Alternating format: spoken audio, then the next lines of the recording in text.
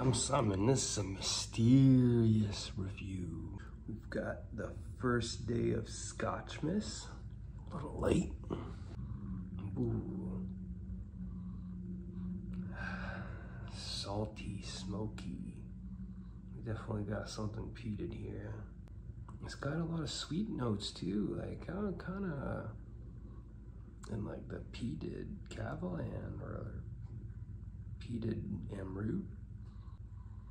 It's got those tropical-y type of notes to go along with the salty. That smells real nice. Palm trees. Oh,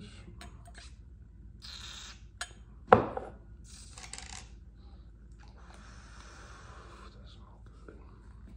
All right.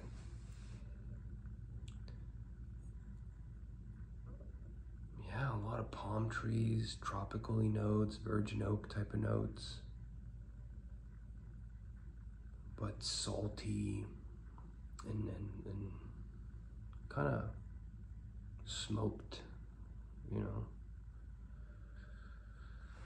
like smoked meat. Oh, it got me salivating. Cheers.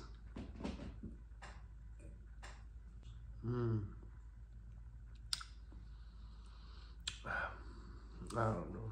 What more can you want out of Scotch? What a start to Scotchmas. I mean, it's got that smoked cheese. It's got some of those palm tree type of notes. I've had Octomores that were kind of like this. The palate doesn't scream Cavalan.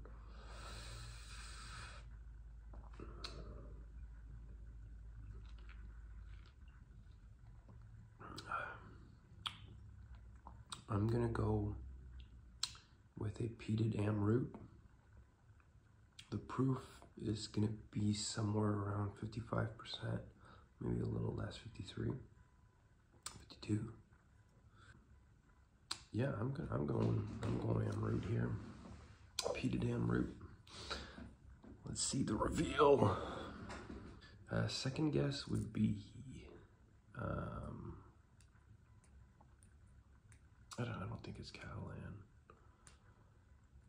Could be a Brooklady. Could be a Brooklady. Could be a Beaumont, actually. Could be Beaumont. Like one of those tropical-y notes. But no, I'm sticking to the Amrut. 2009 Balachin. Straight from the cask strength. 60.3% in an Oloroso sherry cask. Well, there you go. Wow, this is delicious. I don't know, I got so many tropical notes, but that peat, that kind of smoked cheese, that should have given it away. That's a very Balachin-y, that kind of earthy. I see it now. I definitely see it now. Well, didn't nail it, but better than last time. Cheers, guys.